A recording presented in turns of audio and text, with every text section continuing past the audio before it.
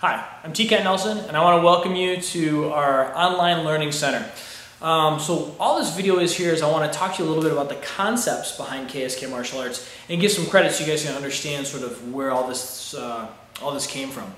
So in KSK Martial Arts, it is the name of our school, but what we also want you to recognize that KSK Martial Arts is really sort of three things come together. Now, in our symbol for KSK Martial Arts, we have a triangle shape in there, and the symbol represents many things, and the triangle by itself in martial arts represents many things. But specifically what we're going to talk about right here in this video is the three things, the 3 points of the triangle to make up the 3 points of KSK Martial Arts. The first point of the triangle is essentially what we talk about is our weaponry skills. In our weaponry skills, the curriculum we use for that is what we call Armas Kali. Then we have our empty hand skills. And our empty hand skills, we call that curriculum Kaishin Jikundo. And then at the top of the triangle, we have thinking skills. And the thinking skills is the most important, that's why it's at the top. Because essentially, the way we think up here has everything to do with what we do with our physical skills from our weapons curriculum and our empty hand curriculum, right? So how we approach things through our thinking has everything to do with what we physically do with our body. So those are kind of our main three areas. You have the weaponry skills, which is the Armas Kali curriculum. You have the empty hand skills, which is the Kaishin Jikundo curriculum. And then we have thinking skills. Now in the weaponry part of it, or our Armas Kali section, that curriculum is based up primarily of various concepts and techniques taught in different Filipino martial arts.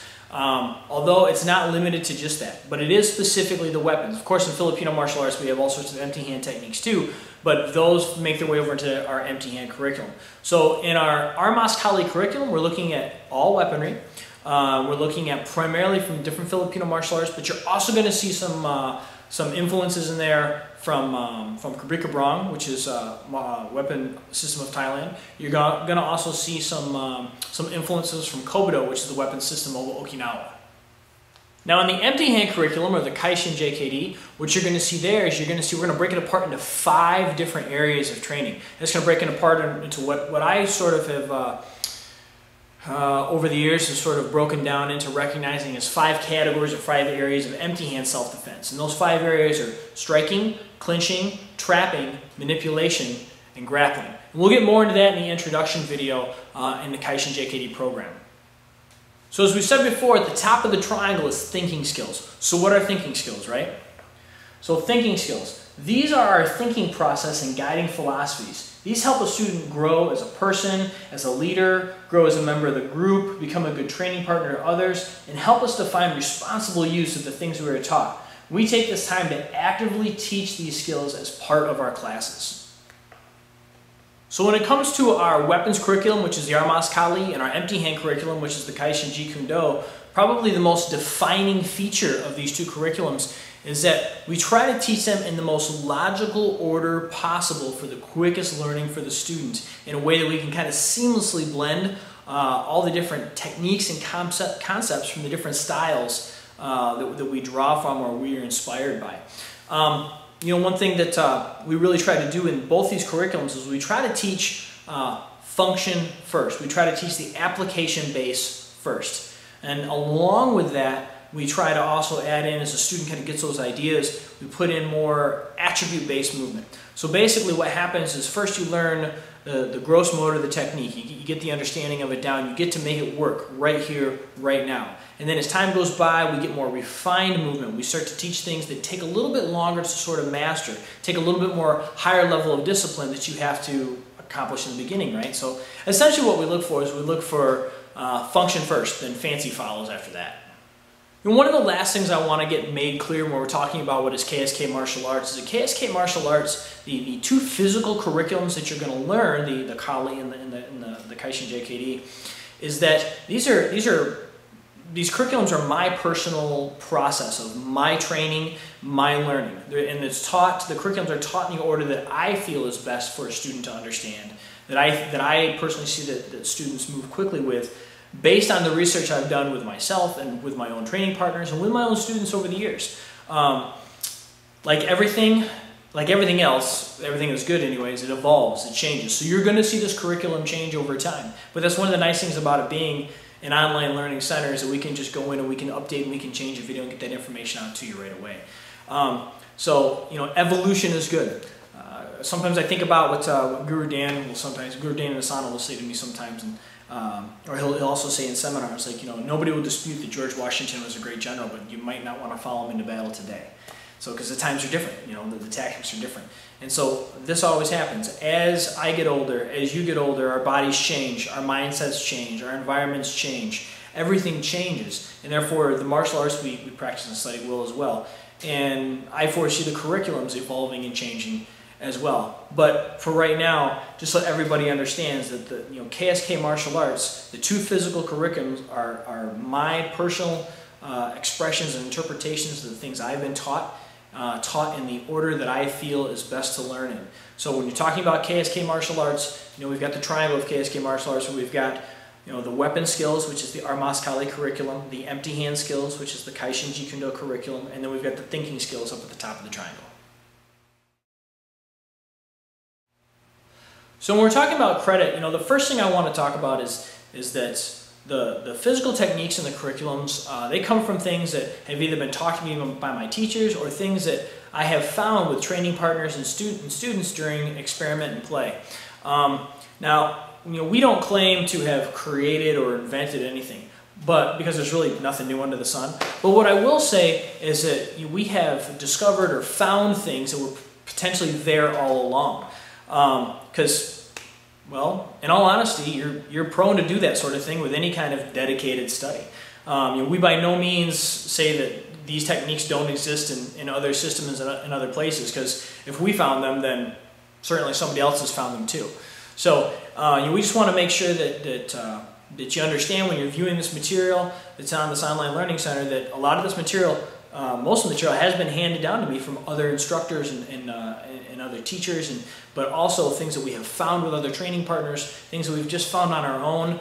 And you're going to wind up doing that as well. As you experiment and as you play, you will stumble across and discover things that were already there that you never knew. The only way to do it is just to get in there and train. One of the sayings I always liked most was, I saw at the beginning of one of Guru Harley Elmore's videos, which was, you know, anything you find on your own is just as valid as anything that somebody else teaches you.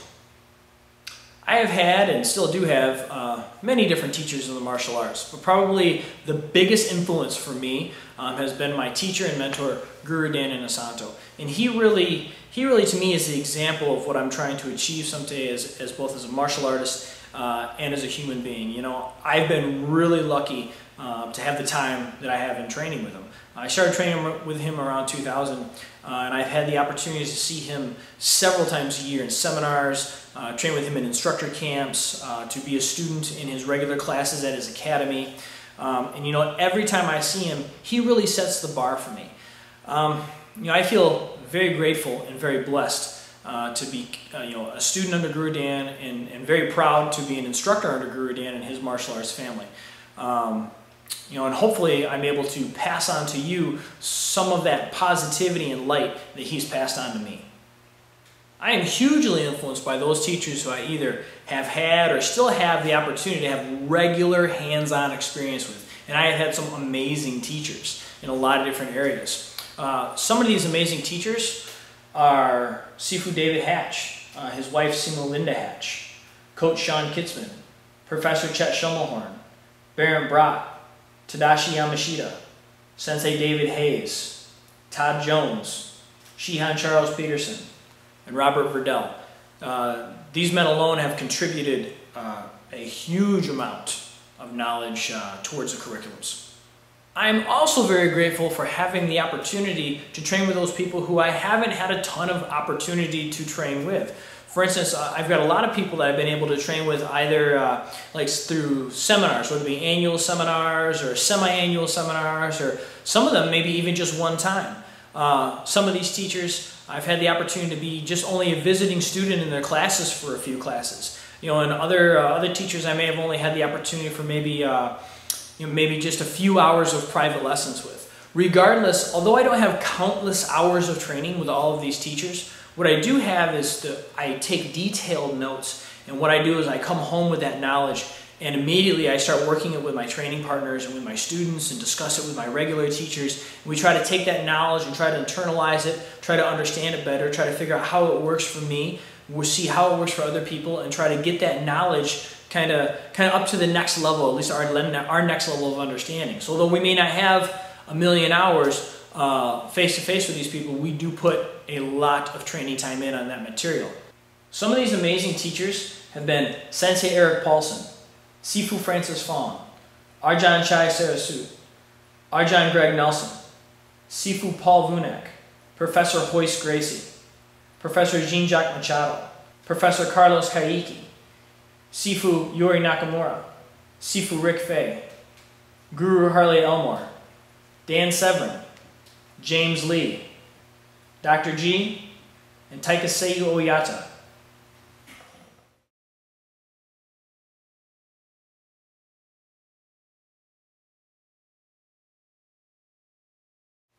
Of course, without good training partners, all this research and training and/or discovery, this would have never happened had I not had the assistance of excellent training partners. Good students, good friends, and good teachers. And to be honest with you, probably the most valuable of all these training partners to me over the years, I have to give credit to my longest training student and my best friend, Guru Brett Eckhart.